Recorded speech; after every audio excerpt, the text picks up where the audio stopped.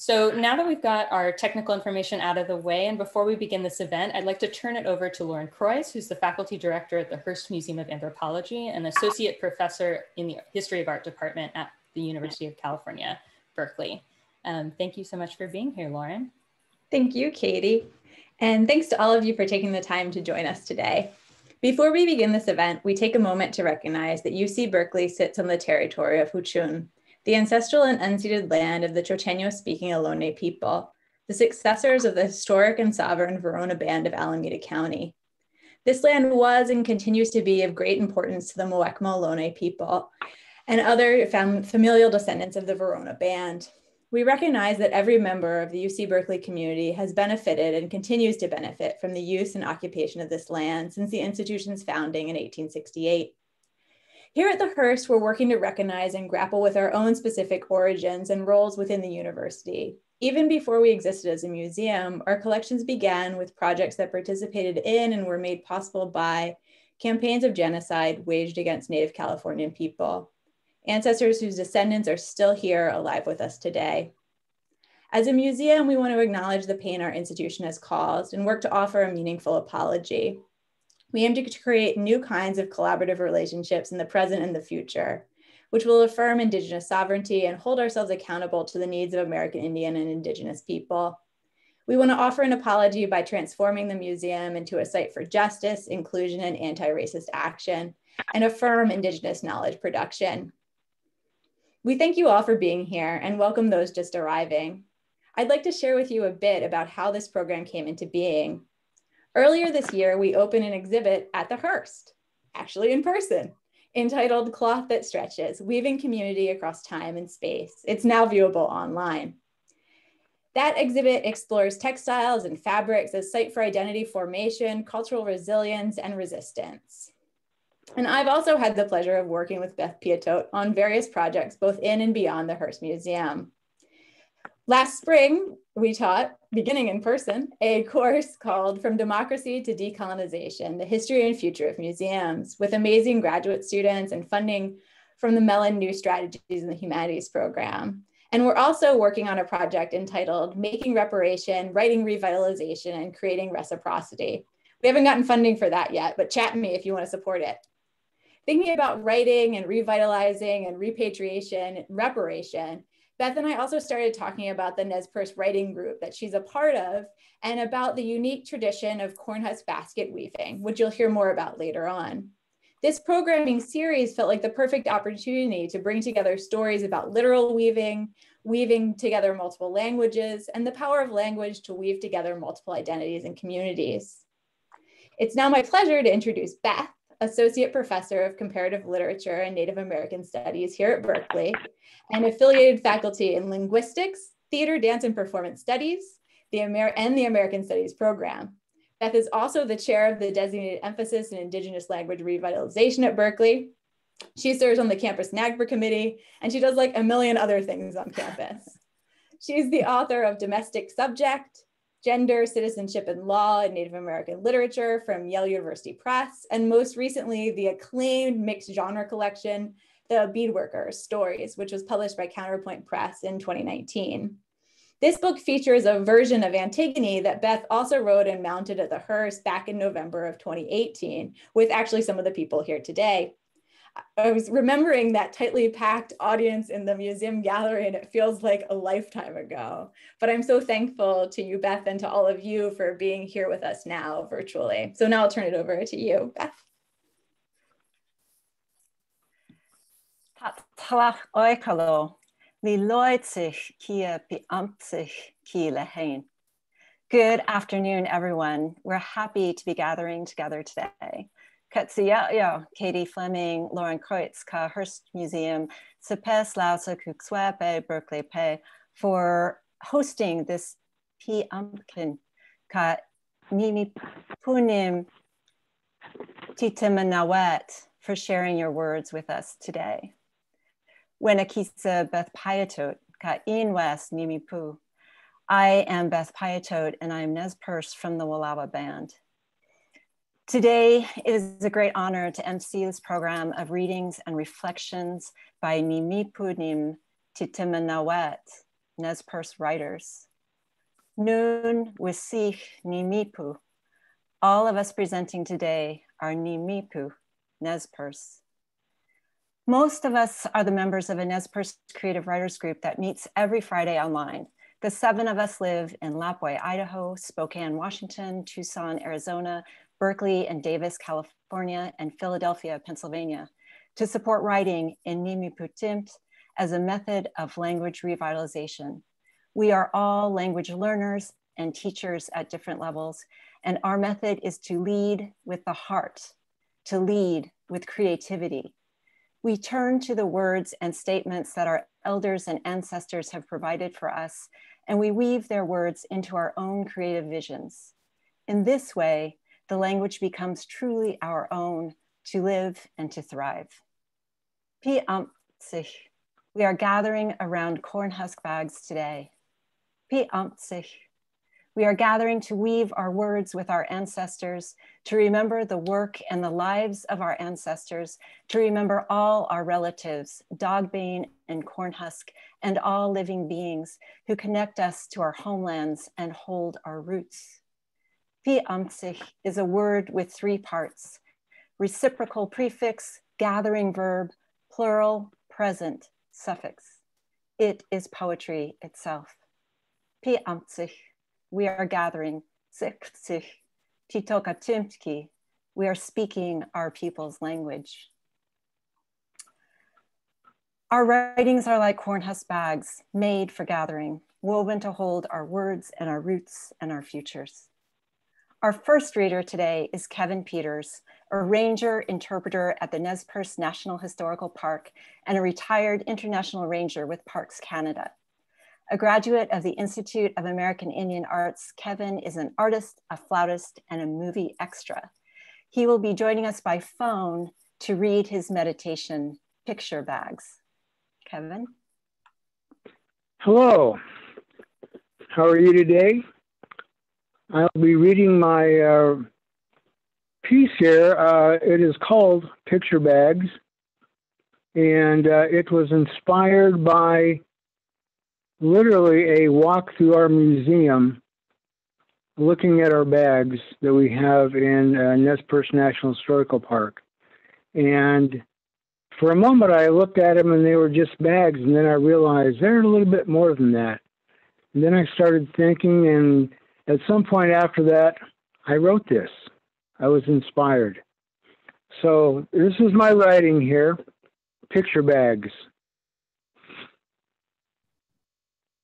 I smiled very much as I looked at these creative works. I looked at the beaded visions and thought, yeah, we are. And what we are is humanity. I took time and let the visions sink into my spirit and shine out again and leave me with an impression marked upon my heart, and I am glad. The tradition of art has been in progress since Coyote told the world we were coming this way.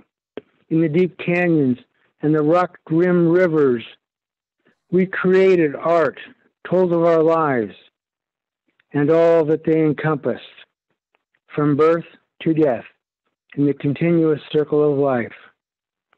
By color and light and motion, we live in our world, and it is good. In the rising of the sun, we sing. The path is revealed once more, and we must go on.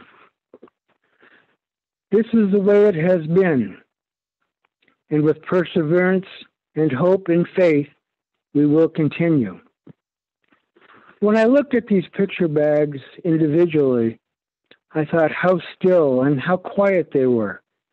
Then I thought back into what it meant to be alive. I had to look beyond just a picture bag and think, who made it? Who were they? And why? It was then that the bags began to speak to me and say, you know us, think. It was then I said, yes, I know you and all your cousins. I've seen you carried with pride and joy at Northwest celebrations. Was it with a young girl looking for quietness and grace? Or was it with the elder lady who had attained these attributes and smiled at the child, knowing that one day the child too would attain them and have memories of her own? Maybe it was when I saw you downtown with a gray, braided hair grandmother. She wore an old long dress, cut in the old way. She had on rubber galoshes over her moccasined feet. Her rose-patterned bandana she wore around her head had come untucked and flapped in the afternoon breeze. But her picture bag purse remained true to her hand and only waved slightly in the breeze. The hot sunny day, a dusty powwow, is long behind me, and the gray-haired grandmother has long since shuffled down the autumn street, but I remember them. The symbols on the bags and purses, containers, come from life and all that surrounds us, the old moon and star, roses wild and otherwise, lucky horseshoes, someone else's power charm of good fortune, now put into the almost three-dimensional art form of flat beadwork. 1944, another war mother, another star, crossed flags, red, white, and blue, and a blue hand. Stories come to mind, people I need to talk to. Who was he? Where were we going then? Thank you.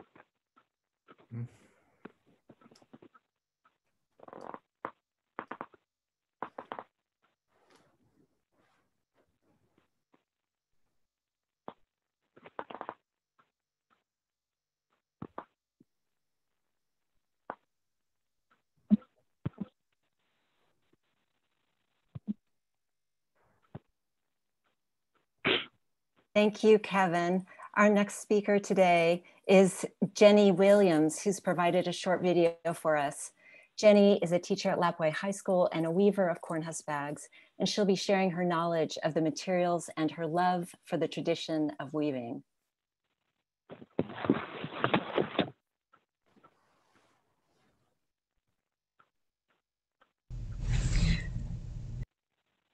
Miss Jenny Williams. I've lived all my life on the Nez Perce Reservation, all 70 years. I fell in love with corn husk weaving and the fine work, the beautiful designs. I began weaving on my own from looking at corn husk bags. There was much more to learn, and I was fortunate to learn more techniques from Joey Lavador about 25 years ago. I love to weave small earrings and larger bags. I have made a few hats. I am currently working on a hat with my apprentice, working slowly on hers. I want to talk about what's going on right now to making the twine that the Plateau people originally used. The first slides are showing the process of dog baying. And the next slide is showing how I was using the dog baying as the warp and the weft.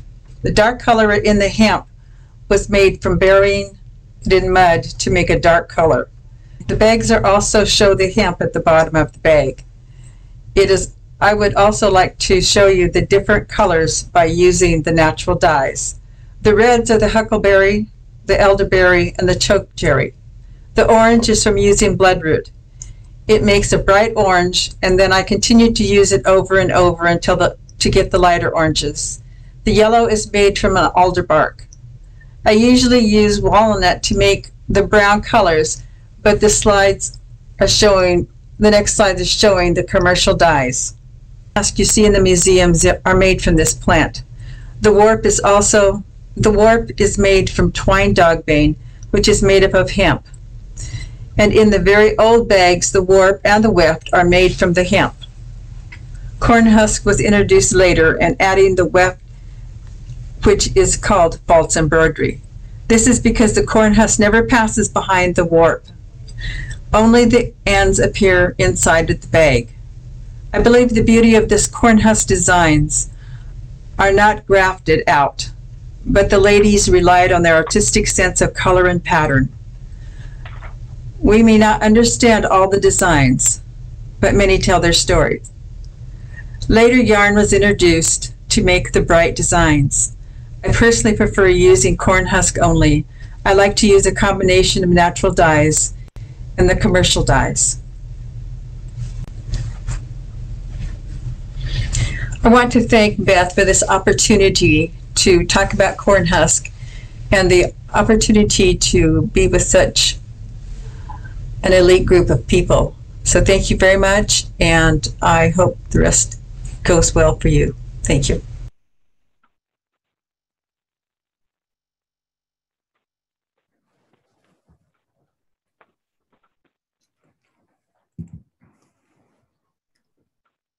Thank you, Jenny, for preparing such a beautiful message for us. The remaining presenters tonight are the members of the Nimipunim Titemanawet Nez Perce Writers Group. First up is Philip E. Kashkash, who's Cayuse and Nez Perce and originally from northeastern Oregon. He holds a double doctorate in linguistics and anthropology from the University of Arizona. He's a published poet, artist, and internationally recognized scholar. Phil will be reading Kekepe, poem for the one who made the corn husk bag.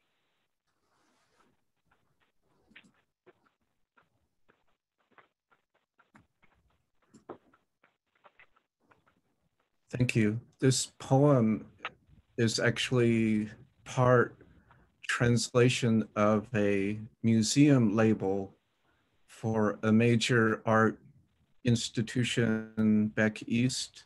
And I translated this first part for the museum, and the second part will be my new edition. Part 1. Nimipu titokama hiptipau yanika imitpa ki tathanyin himakas itatas. This large flat bag was made as a storage container for food. Ki itatas kunko hihianichna kamawa titokama hipaus kaena. Konika na chochna hana katkianichna hu konika ka mina hipak niya nichna ka kustita kawa alwichina.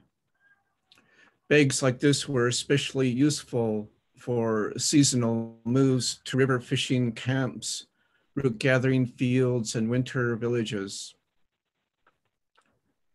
Nimipu ayatma kamu hinakamksina hipayamka kakawa hipahinakia tuhitki.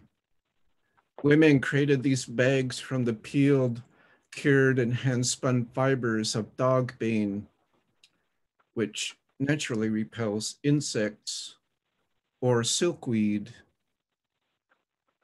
Hikan wisina tillau tima palkaipa itataspa. Kustita tillau timanin hiwisap hutsa ko cha'a nimipuitki. They decorated them with geometric designs that were different on each side using contrasting color plant fibers such as corn husks.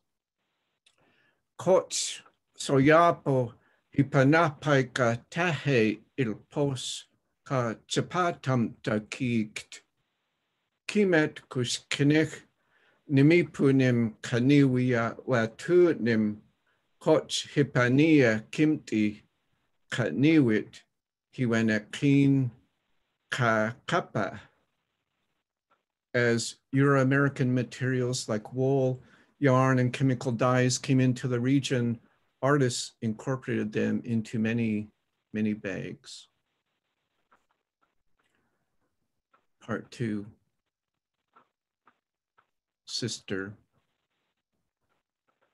Nana, sister, wat im au lanwihna pitu kala nawatna kakawa chatnim hipat sauka tach pa. Did you flee so from the soldiers when the bullets echoed between the hills? Im a chaya kaka piwapshia nakia.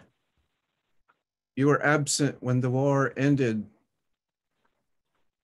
Matu kona imim patuna awiusa.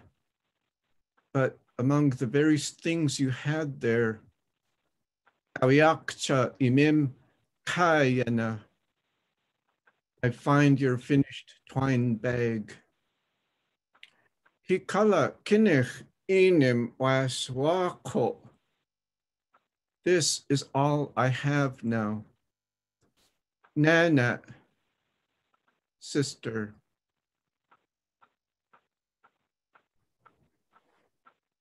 Thank you.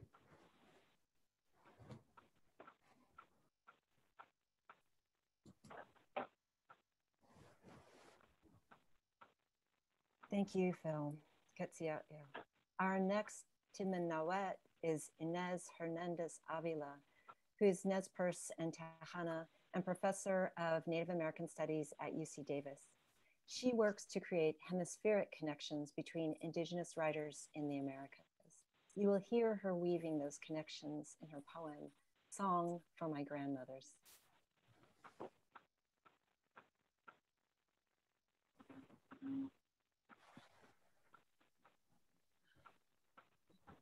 Kechiyayo Beth, I'm happy to be here.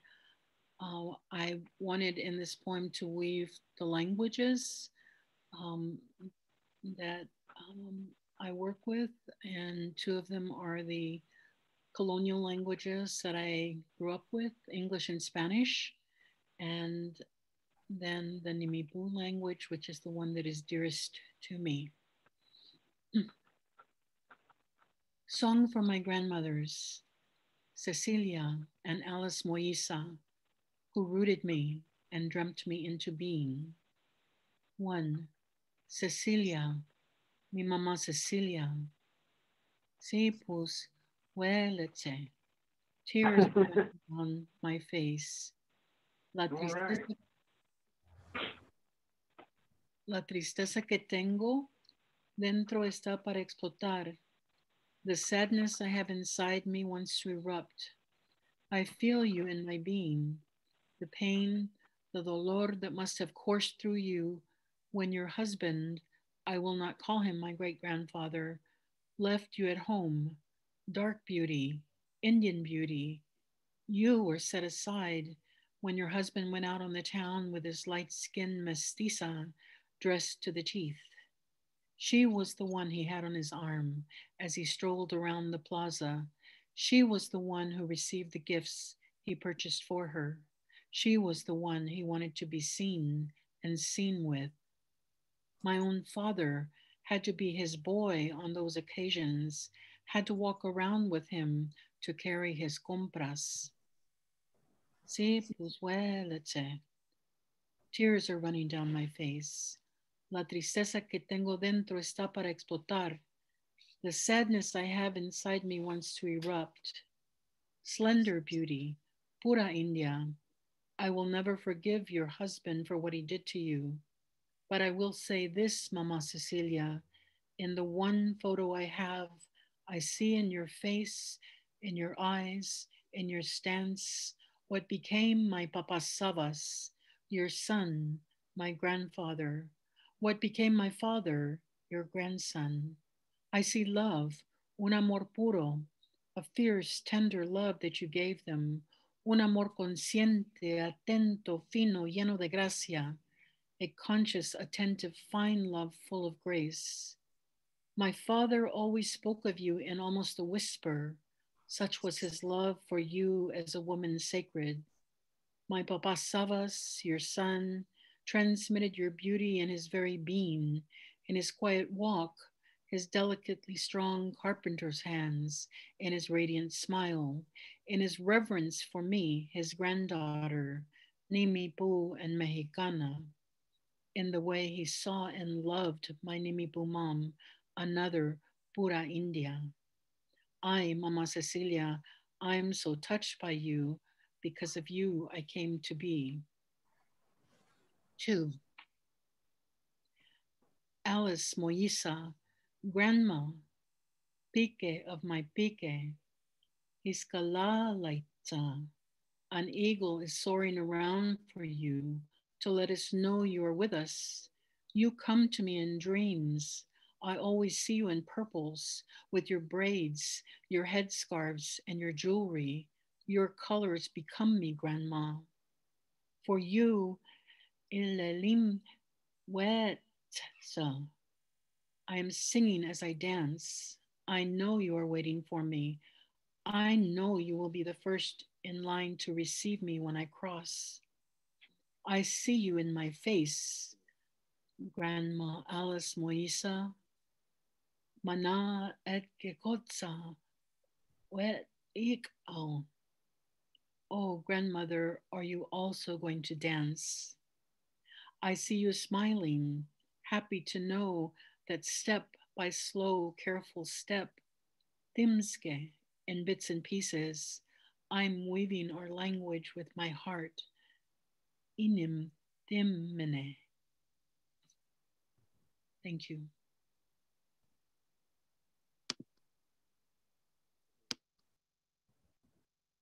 Yeah, Inez, beautiful.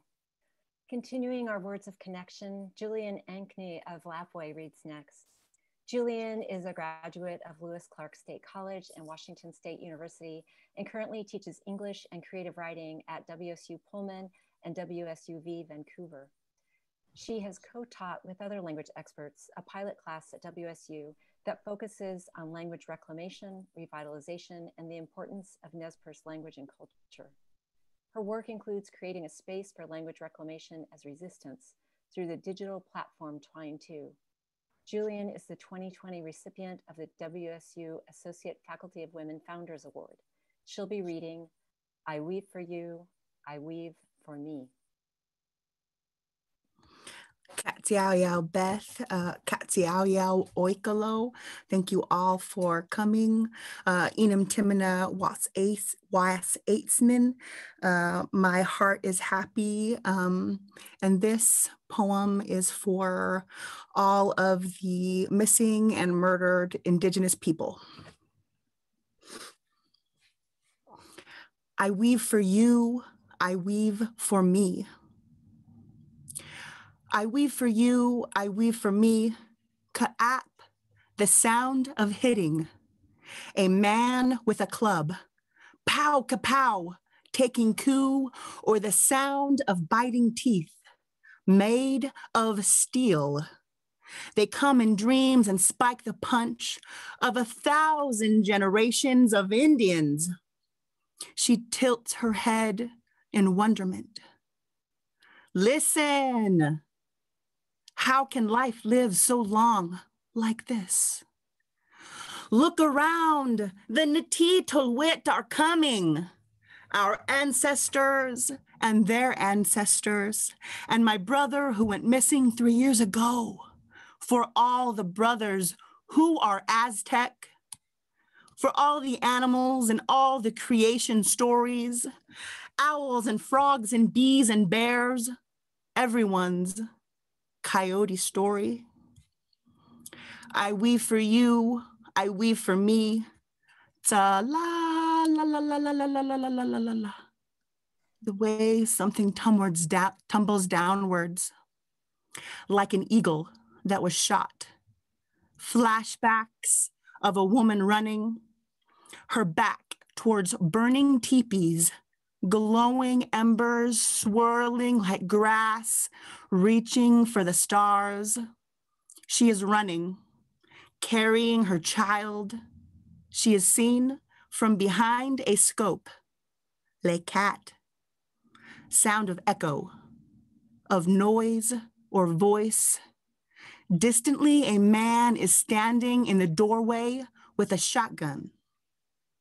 Her mind remembers her ancestors, Sand Creek, Wounded Knee, White Bird, Big Hole, Bear Paw. Trails of tears stream down a mother's face. Another vanishing Indian. These American ghosts, these bead workers and weavers of story. I weave for you, I weave for me. Pit-piloo, pit-piloo, the owls cry. The day I knew he was gone, owls came to me, nesting in my backyard, calling to me from the trees. We are the roots in these lands.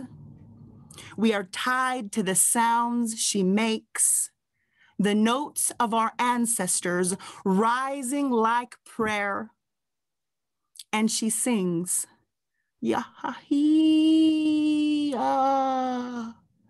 Yahahia, oh. An emotional and nostalgic interjection. The cries of 1,000 mothers and fathers. Yoch, yoch, yoch, yoch.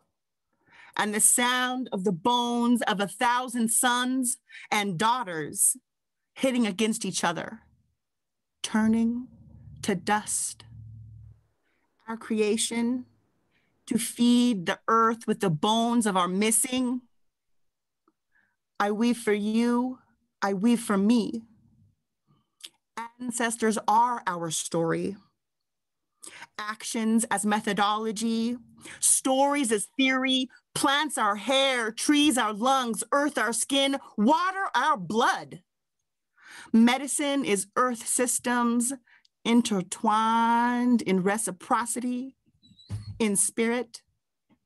Through the language we live, we weave. Through the stories we live, we weave. We are growing stronger, even still, and we weave. Look into my eyes. We are the medicine. I weave for me. I weave for you. Yoch kolo. Thank you. Katsiao.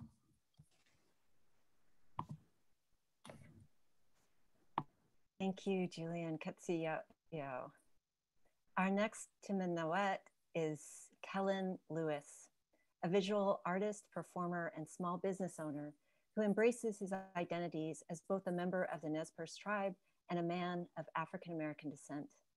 He owns and operates Channel Original, a small visual arts business aimed at increasing underserved communities' visibility in contemporary culture.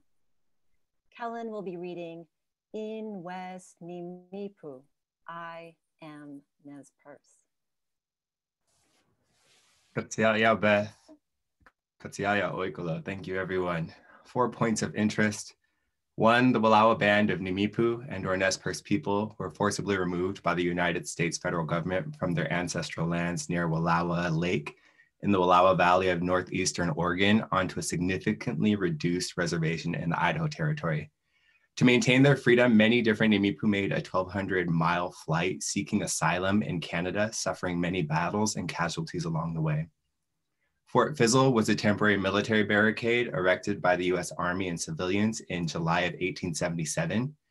Its purpose was to intercept the Nez Perce in their flight to freedom from north-central Idaho over the Lolo Pass into the Bitterroot Valley of western Montana.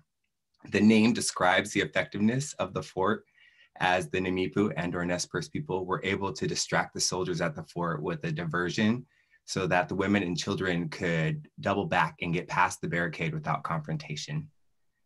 Shortly before daybreak, on August 9th of 1877, the U.S. Army and civilian volunteers attacked a sleeping village of Nez Perce people on their flight to freedom.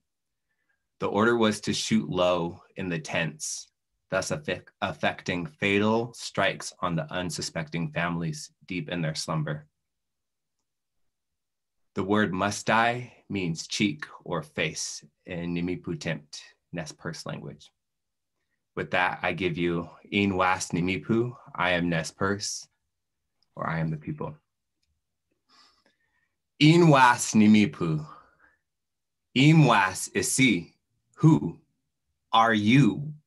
NNING through my veins is a mighty legacy rolled through tragedy, ripped from the lake a sea of beings fleeing, freeing themselves with superior strategy. I watch your fort fizzle. Flip and double back, I ask again, Isiwas, tell me what you claim.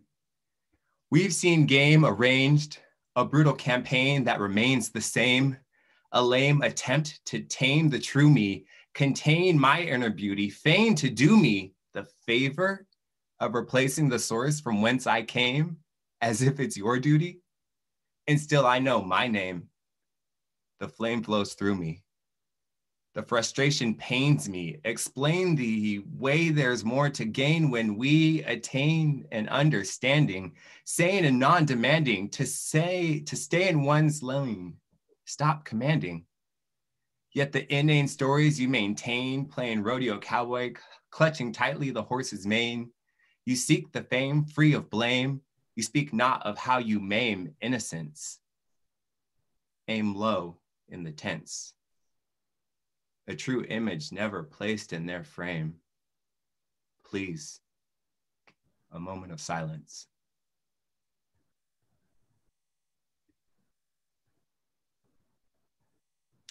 Inwas Nimipu, Imwas isi, who are you looking for resolution? You won't find it here. Watu hiwiskina. You can find it mina. Try looking in the treaties and treatises that taught you to treat me and treat us as if we are nothing.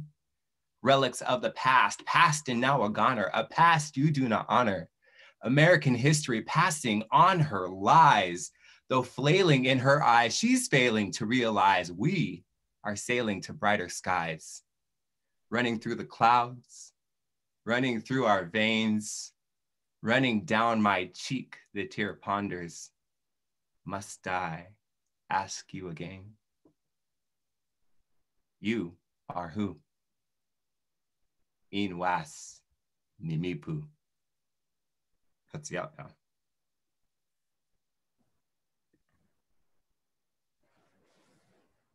Katsiaya, Kellen.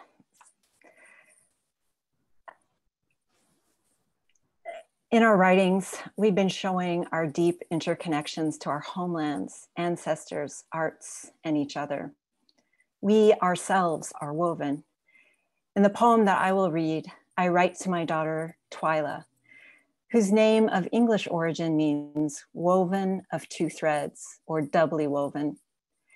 This poem is a companion piece to another that I won't be reading today about a community in mourning over a lost child. The title of this piece is Hinka Ista, which is a Nez Perce term of endearment that means dear child or cherished child. Hinka Ista for Twyla. You named yourself before you were born. Your name came to both of us on the same day. And on the day you were born, a rose bloomed in a faraway garden. Your essence precedes you. When you were a baby, even strangers would say, "What an old soul." And at the longhouse, the old ladies cooed, "Hiyo hamolitz," and "How gold, how gold." In the longhouse, your uncle said, "Beautiful Nez Perce baby, you must remember this, Hinka Ista. You are a beautiful child, beloved, born to us, born for us, born to lead, to dream, to carry. You are made of your ancestors. You are made of this land. You are doubly woven, child of root and cloud. Katsiya. Our next Timinawet is Angel Sabota, Nimipu from Lapwai, Idaho. Angel works for the Nez Perce language program and is currently completing her PhD at the University of Idaho. Her dissertation research focuses on Indigenous knowledge in language, stories, and land. She will be sharing her meditation, Kekepe Keniwet, corn husk weaving, weaving our corn husk bags and stories together.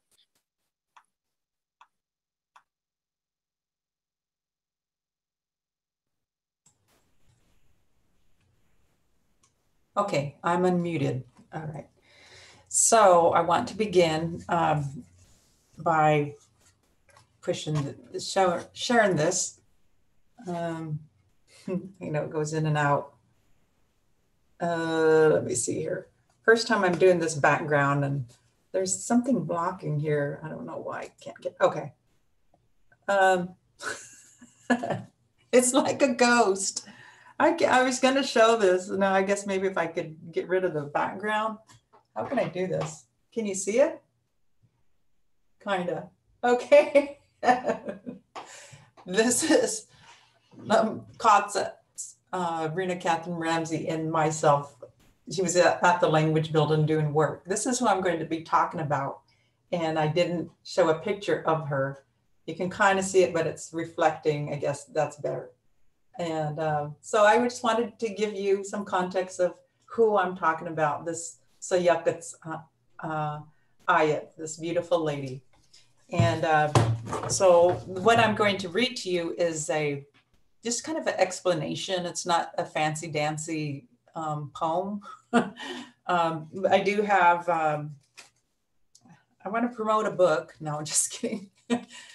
I do have a story called And She Sings and She Weaves, and I think Katie may have made it available to everybody, but this is another story I wrote about my Katza, and I really like this because it's this book, it's a accordion book. I just made it, it's an accordion. But anyhow, my grandma was such an inspiration that she's made me think about her and do things for her. At the very end, I'm going to show you some of the pieces that I'm talking about. My background that I chose is actually something from the Nez Perce National Historical Park. And I believe it's my grandma's work. It looks like her work. So here I go. Kakapa Kaniwat, corn husk weaving our corn husk bags and stories together. So this is when I first began, and this is it. Okay. Nakat, my maternal grandmother, was Witsessa. She told us it meant born and reborn. She was also known as Rena Catherine Ramsey. We called her Grandma Catsy or Grandma Catherine. She was a whip woman. After she passed away, my mother Rosa Yura received her whip and became the whip woman and received her mom's name, Witsessa. Katzats taught my sisters, a brother, and I how to do yarn bag weaving when we were little. When she tried to teach me how to do kakapa, corn husk weaving, it involved a new, different twist. That twist just seemed to only twist my mind. I could not figure it out. So I only worked on yarn bags. Katzats Katsy passed away in August of 1999. In June of 2000 at her memorial, some of her kakapa corn husk bags were given away to other people. I never owned any of my grandma's kakapa. I was frustrated and hurt. Later, it became a blessing in disguise because what I did receive was my grandma's kakapa starts. This kakapa pictured was one of her starts. The bottom part of the darker corn husk is what my katzats wove, and I finished the remainder. Katzats and I wove this. Our kakapa carries a treasure of stories. When I carry this, I am carrying a piece of katzats with me. This kakapa shows the progression of learning to weave kakapa, but it is also a reflection of my life's experiences. And through a Nimipu worldview, one learns from mistakes and experiential learning. In the beginning, I made mistakes here and there, but I got better. I still have room to improve both in weave and kakapa and in life. To finish this kakapa, I worked with expert kakapa weavers, my sister Joyce McFarland, my nephew Kellen Lewis, Maynard Lavador, and Jenny Williams. They helped me to get that twist that Kotsats was trying to teach me. I created the design based on the colors and design that Kotsats started. Observing this kakapa closely reveals the flaws in my weaving with some of the string showing. In some expert kakapa weavers' bags, the strings are invisible inside and outside. Their bags look perfect. I put a cloth liner in this bag, which hides the imperfections. I started weaving this kakapa in 2004. It took about 45 minutes to weave one row around the bag. If I made a mistake, I ripped it out and fixed it. This kakapa took several years to finish it. This was because I would get busy with other things. Near the top of the kakapa, one can see where my weaving improved. A wonderful thing about a kakapa is seeing the beautiful design on one side, and then when you flip it over, it reveals a surprise with a different beautiful design on the other side. In July 2013, with the Nez Perce Appaloosa Horse Club, we stopped at Itzkun Salihpa, place of the buffalo calf, also known as Big Hole. We did a small ceremony there to bring out and dedicate the completion of this kakapa in honor of our Kotsats, Katsi. Big Hole was a special memorial for her to attend. Her Kolotsats, paternal grandpa, Watotlan, hair combed up over the eyes, fought at Big Hole during the 1877 Nez Perce flight to freedom. Her namesake and grandma, Witsessa, was also there with two of their daughters and a son. One daughter was killed at Big Hole. Now I have something that Nakats and I wove together. It took me from not receiving to receiving a greater blessing. I now have the gift of knowledge of how to do kakapa weaving, and we have a powerful story that intertwines, continuing the work of our ancestors, both in weaving and in stories. It connects beautiful meaning, relationships, and survivance. And so I'm going to share with you, this is what I'm working on, or that I finished with my grandma. And this bottom part is the darker part that my grandma started. This was one of her starts, like this is one of her starts. This is one of her other starts of another bag. And she has still, I could see the little knots that she has here and there, and it tells a story in itself. It tells me this is where she's going to start a design. This is her roadmap to this. So this is her start. And I finished it from here on up. And as I said before, once you turn it around, it's a whole nother beautiful surprise on the other side. And that's what's so neat about this, so special. And this, like my grandma's, I believe that's my grandma's picture in the background of her weaving. She wove with corn husk and yarn, and this is corn husk and yarn. And we parade with this. And all my flaws that you see here, when I'm on a horse, I'm far away, so you can't see my flaws.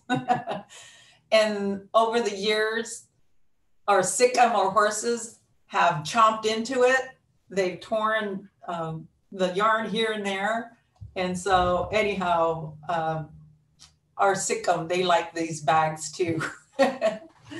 And so with this is a start.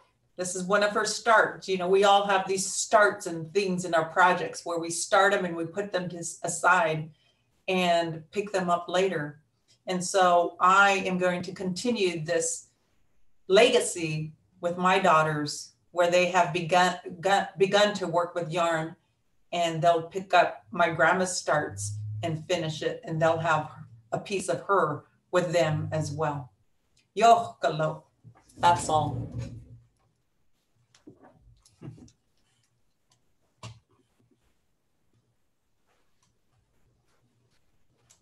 Hiyosis Katsuya, yeah.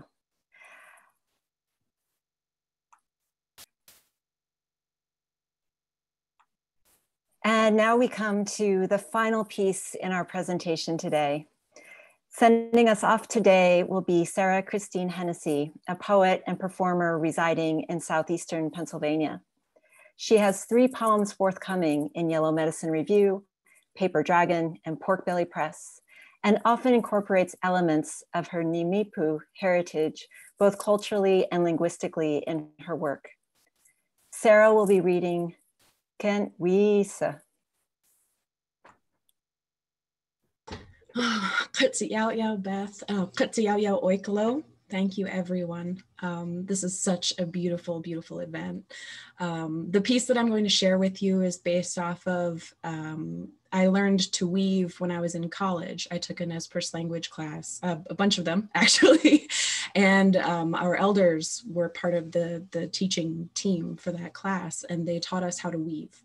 And so years later, in a poetry project, I started writing this piece, and it's entitled Kentwisa, which means I am weaving. And I use a word we've used a lot tonight, over and over, and that means thank you. And then I use some other Nimiputimpt, some other Nez Perce language, and it's always followed by the word that it means. So without further ado, my piece Kentwisa. Tatakas. Elders, I am weaving, and though my fingers know the way, and though the yarn rubs raw, one small patch on my knuckle, I am weaving. Katsiyao ipsus, fingers. I am weaving in the old way, and though I change out and change in each color, chosen with care, and though the yarn rubs raw, one small patch on my fingertip, and though my eyes are weary, and though the jute rubs raw, one small patch by my fingernail, I am weaving. Kutsiyaoyao silu, eyes. I am weaving in the old way. Kentwisa. I am weaving. I am doing as my elders taught me. I am moving as I'm taught, and I'm teaching as I'm moving. I am weaving. Kutsiyaoyao sepahitamanatwat, teachers. Kentwisa. I am weaving with color and care. Kutsiyaoyao, Joanne Fabrics and Crafts. Kentwisa, I am weaving with purpose, and I am weaving, though raw or weary, because these nimble fingers have love for the dexterity others lose, and have love for dexterity others have not yet developed. And so I weave. Kutsiyaoyao naklats, my grandma. Mamayets, children. Kentwisa, I am weaving with patience and when frustrated, while quiet and while roaring with laughter. Kentwisa, I am weaving with my family, even when I am alone. Katsiyaoyao oikalo himiuma, all my relations. Yoklo, that is all.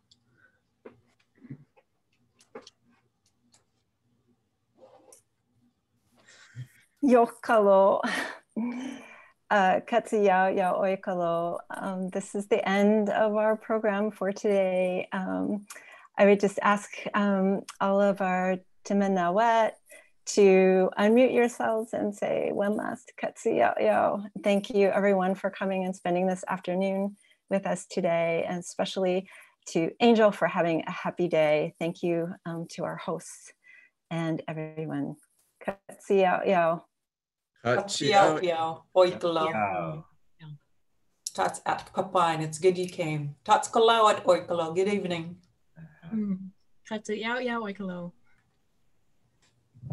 Happy birthday. And she said special day because my daughter brought me roses for my birthday. So if you wondered why she said that, why she singled out me.